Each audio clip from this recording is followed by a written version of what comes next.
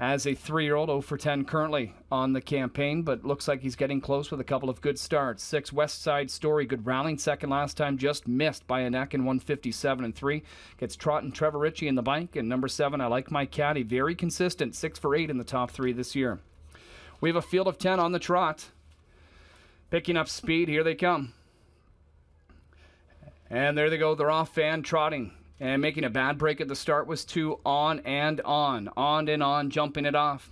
They are off and trotting. The rest are error-free. Random Margin crosses over to grab the early lead, but charging out even quicker is Loki DeVee for Filion. Loki DeVee will overcome that outside post 10 quickly as he looks to get the lead into that first turn.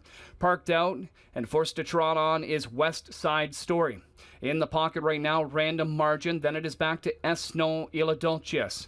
Past an opening quarter of 28 seconds flat. And West Side Story going after the lead has been parked out throughout as they head into the backstretch. And it is West Side Story and Ritchie now on top. They open up 2 as they come up to 3/8. Trotting second is Loki DeVee. Sitting third, Random Margin. Then it is back to Esno Iladulcius. Trotting from 4th as they make their way towards the half. Bop to the top, sees them from 5th. Tracking that one is Muscles Corleone. Then it is I Like My Caddy, Ocean Miss Beauty, Timo Viva, and back to that breaker, On and On. Half mile was reached in 57-3.